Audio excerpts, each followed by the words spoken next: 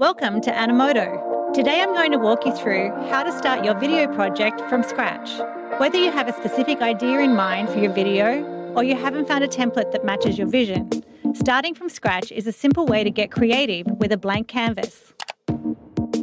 First, you'll be prompted to select a theme for your video, setting the colors, fonts, and styles for your video with just one click. You can also skip this step and decide if you want to choose a theme later. If you're on our Professional or Professional Plus plan, we'll ask you if you want to apply a saved brand to your video. You can also skip this step and create or apply a saved brand later on. Next, you'll need to select an aspect ratio for your video. You can choose between square, landscape, or vertical. Lastly, we'll ask you if you'd like to upload your own media before entering the workspace. As always, you can skip this step and add your media later.